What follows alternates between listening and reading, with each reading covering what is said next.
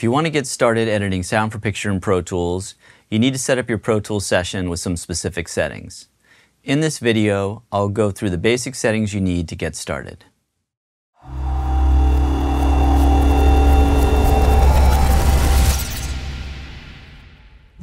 I'm Tom Efinger from AudioPostPro, where we help you boost your audio skills and knowledge so you can improve the quality of sound work on your film and video projects and build a skill set to succeed as an audio professional. Hey, I just want to let you guys know we're giving away a free pair of studio headphones. Check the link in the description for a chance to enter to win. Okay, let's switch over to Pro Tools and go through the settings. Okay, we've got a Pro Tools session up here. So we import the video, and right here we can see what the frame rate is of the video. So it says 23976, which is the video version of 24 frame per second. So that looks good, and you can see I've also imported the audio guide track to go with it. So that's this stereo audio track that's underneath. So what you need to do is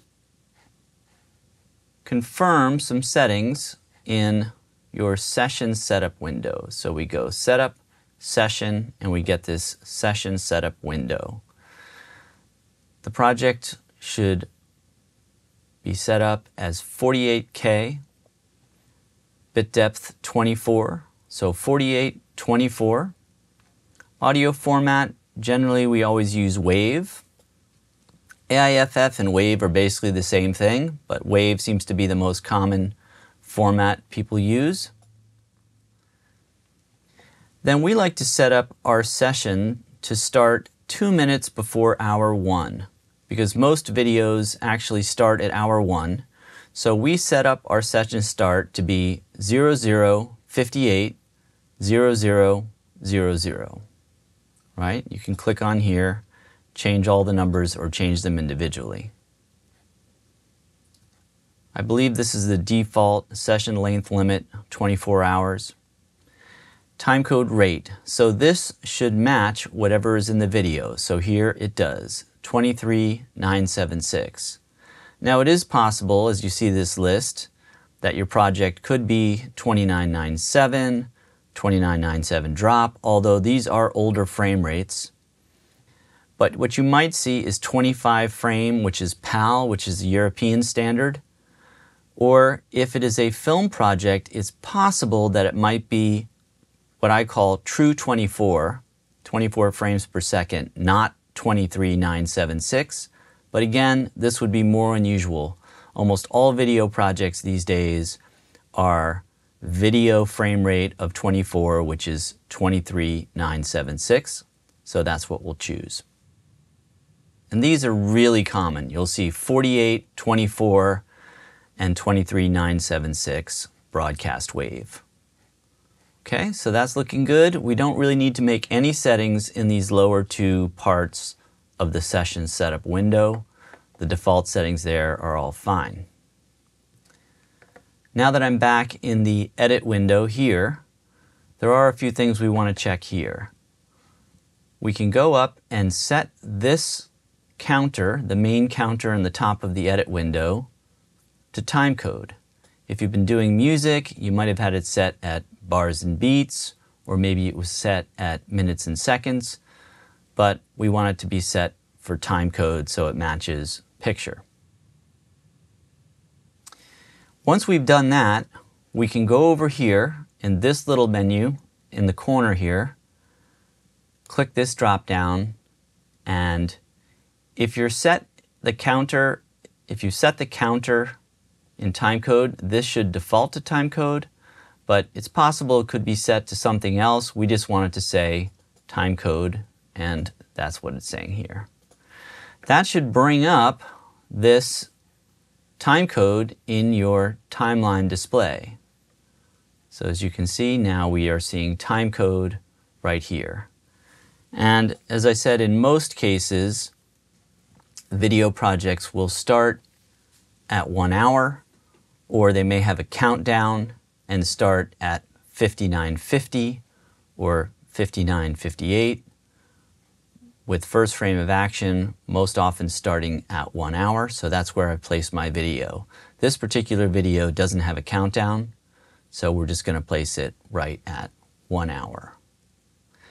I also like having the big counter window, which I brought up by going to Window, Big Counter. So we can do that again. And that just brings up a larger counter, which is easy to see. The next thing that we like to do is go to this little window section here and set up our grid for 1 frame and nudge also to 1 frame. So what that means is, I use the plus and minus keys, by the way, to zoom in and zoom out. As I zoom in, I'm seeing each frame on the grid like this. And if I blow up far enough, or zoom in, now the video frames are actually lining up with each frame of my grid. What's nice being in grid to frame is we know, for example, when we get to a picture cut, that is exactly where the video is changing from one to another. Also, if I'm set to nudge to 1 frame, as I am, then I can use the plus and minus keys in the numeric part of the keypad to move by frame. So I can be moving later or earlier, which is great, again, if you're dropping markers for scene cuts, or you're just scrolling along on the picture to see when you need to drop a sound effect or what you might need to do. So that's super useful. So there are a couple of more settings I like to have set up. Let's go to the Options menu. We want to make sure that video track is online. And also in Options, I like to choose Edit Window Scrolling set to Page. That just means as my cursor advances when playing video, the screen will keep refreshing when it hits the edge of the window. Okay, those are the basic settings I like. That wraps up the settings in Pro Tools for Sound for Picture. Remember, we're giving away a free pair of studio headphones. Check the description for a link to enter to win. As always, like, comment, and subscribe.